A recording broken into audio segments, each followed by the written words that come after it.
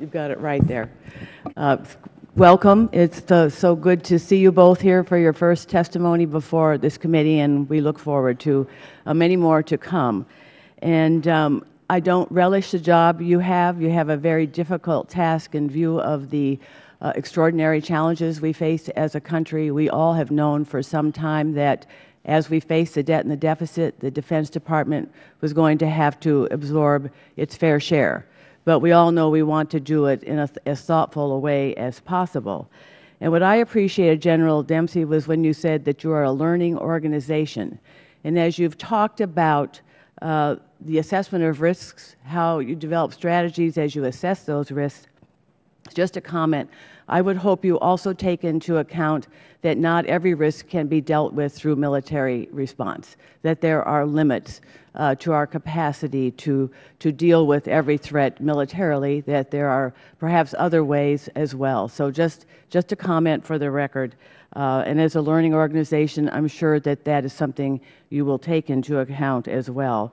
And also, I wanted to reiterate the importance of the National Guard and Reserves. I know in the 5th District of Massachusetts, most who are serving today are doing it through either one of those great organizations, and they have done it with such dignity and professionalism. But I wanted to go in a slightly different direction. Yesterday, the former chairman of our committee, Ike Skelton, testified in a hearing that, quote, the strength of the U.S. military flows from the dedication and skill of our all-volunteer force.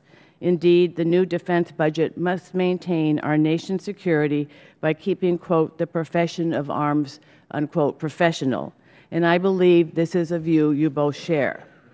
With women now playing an ever-increasing role in our military, supporting our all-volunteer force requires an understanding of the issues and challenges confronting both the serviceman and the servicewoman.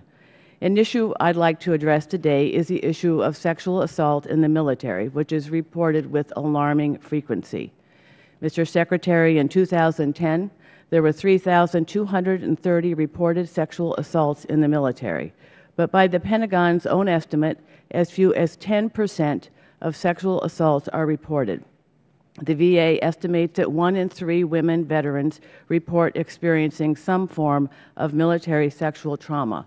And I can tell you that from the anecdotal evidence I hear, the stories I hear, both from returning women veterans, but also the VA organizations in Massachusetts, that those numbers are accurate. Obviously, it is unconscionable to begin with that so many of our brave service members are subjected to this criminal and predatory behavior. However, what also concerns me is that this systematic abuse will hurt our readiness by deterring highly skilled and patriotic women from enlisting or re-enlisting in our armed forces. In a time of 2 wars and massive budget cuts, our military needs to attract and retain the most capable personnel possible. In 2008, when Ann Dunwoody became the first woman in our nation's history to be confirmed as a 4-star general, women made up 14% of our active duty personnel. We must make sure these women's needs are being met. The House version of this year's National Defense Authorization Act, which passed in May, takes several important steps to address sexual assault in our armed forces. This work has been done through the combined efforts of many of my colleagues, Representative Davis, Representative Pingree, and Representative Turner.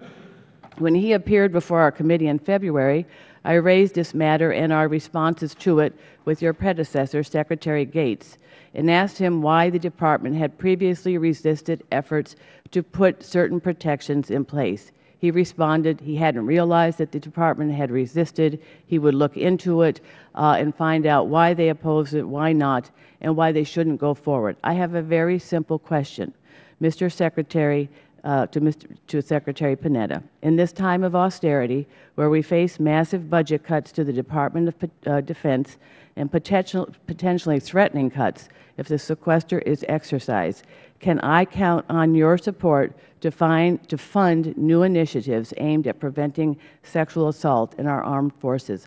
I don't want to see this budget environment become an excuse to not fund these initiatives. Absolutely. I thank you for your leadership on that issue. It's an issue that I'm paying a lot of attention to, because women are performing in an outstanding fashion for the Department of Defense. They put their lives on the line. They're doing great in terms of helping to defend this country. And I think we have to make sure that we provide all of the protections necessary so that what happens in these horrendous sexual assault cases, A, should not happen, but B, if it does happen, that justice is rendered quickly. Thank you. I'll look forward to working with you on this.